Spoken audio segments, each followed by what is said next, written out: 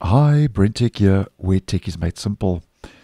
So Microsoft has rolled out an update for the stable version of Edge for desktop, which rolled out on the 27th, which was once again late yesterday in my region. Now, this is not the security updates that I've just posted on regarding Google Chrome.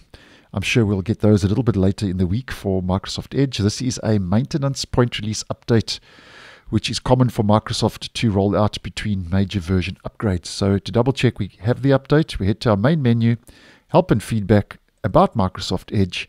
And after this update has been applied, which this process will do if it hasn't already done so, the update pushes the browser to version 122.0.2365.59. So we're dealing with a point release, and this once again is a non-security bug and performance fix update, which is common for Microsoft to roll out. And once again, they also don't give us any specifics in the release notes with this update, what this update is actually addressing.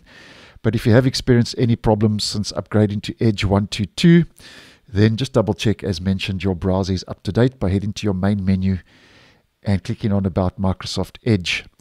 Now, with that all out of the way, I have seen a couple of comments this morning on the channel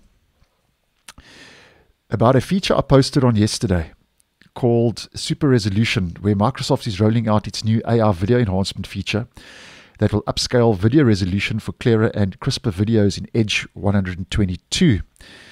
Now, I did notice after this update was applied this morning, which it did first thing when I booted up my system, that if we head to system and performance where the video super resolution is found, and I'll leave that previous video I did post yesterday down below for one more info, I did notice that the enhanced videos in Microsoft Edge, basically the super resolution, had been removed.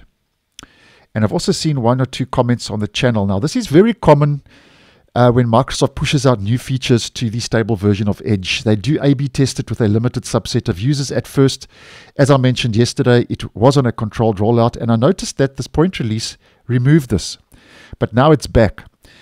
And the reason it's back is because I enabled an experimental flag. So if you're not seeing it once again, and this feature has been removed, then what I would suggest is head to your address bar, enter edge://flags, and in the search, just type in super.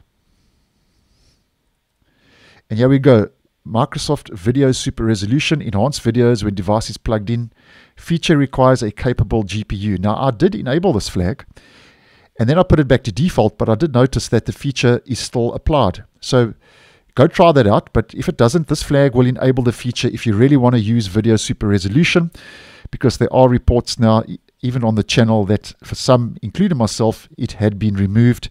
And what I would suggest is enable it with mode settings. So that will put everything back to how it was, as I mentioned yesterday in that previous video. So enable with mode settings, and then you'll have to restart Edge 122 to apply that flag. And then when you go back to your settings, system and performance page, here you'll get your enhanced videos in Microsoft Edge, with your different 3 options available for your preferred method of video enhancement. So if you're not seeing it, go enable that flag, or even like me, I enabled the flag, restarted my browser, the feature was there, put it back to default, restarted my browser, and even with the flag disabled, or sorry, back to default, the feature was still there. So maybe you could also have the same kind of luck I did.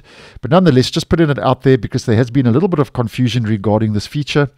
And if anything does change, obviously I'll post and keep you guys in the loop. And that's the latest maintenance bug and performance fix update that's rolled out for Edge 122. So thanks for watching, and I'll see you in the next one.